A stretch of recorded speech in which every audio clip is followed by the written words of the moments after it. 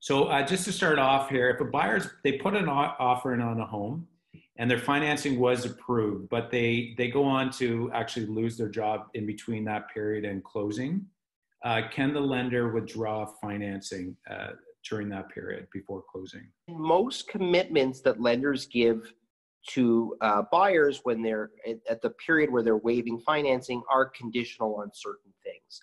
So it's very rare that they would be a firm commitment.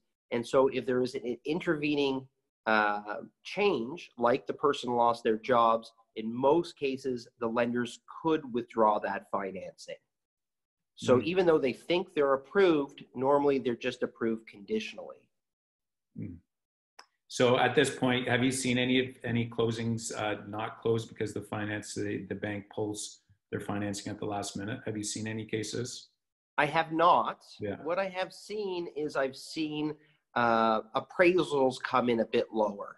And again, while we haven't seen a dramatic change in values, we have seen some appraisals come in lower, which has led to either people delaying to move to another bank to hopefully get a better appraisal, or having for buyers to come up with the extra money to compensate for the change. Yeah.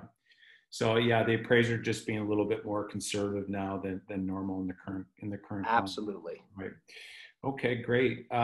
So purchaser has bought a home and they've firmed up, so they've removed all their conditions, and they in the agreement they have a final walkthrough schedule. That's actually right in the agreement.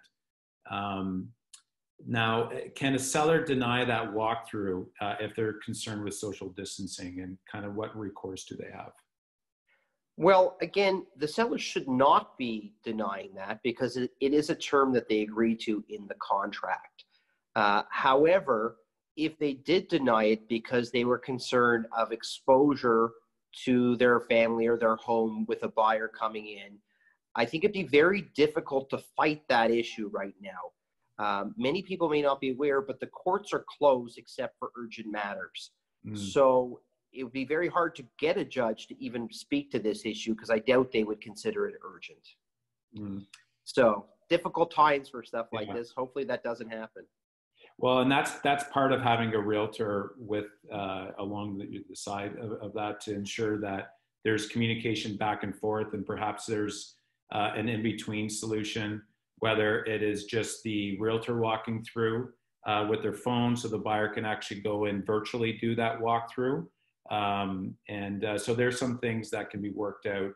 The biggest thing we found is communication in a period like that. I can't agree with you more, Mark. Yeah. Okay. Now, virtual processes, I mean, they're becoming more and more available. And how's that impacted the legal field for you? It's been a pretty dramatic change. I mean, we're doing this now through an application called Zoom, which I've become more and more familiar with. Didn't know it existed 2 weeks ago. So we no longer have any clients attend in our office, whereas every signing used to be in person. And now we're using FaceTime, Zoom, Google Duo to sign up clients. For sales, it's wonderful because things can be signed electronically. Unfortunately, the banks have not yet worked with us to accept electronic signatures on mortgage documents.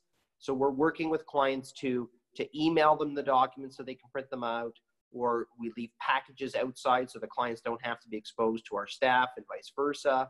And then they would sign them virtually with me and then deposit them in our Dropbox. So it's a change, but it still works and everyone can still close all their deals. You should have bought Zoom stock a couple of months ago, Andy. Absolutely. Well, thanks again so much for your guidance today, Andy.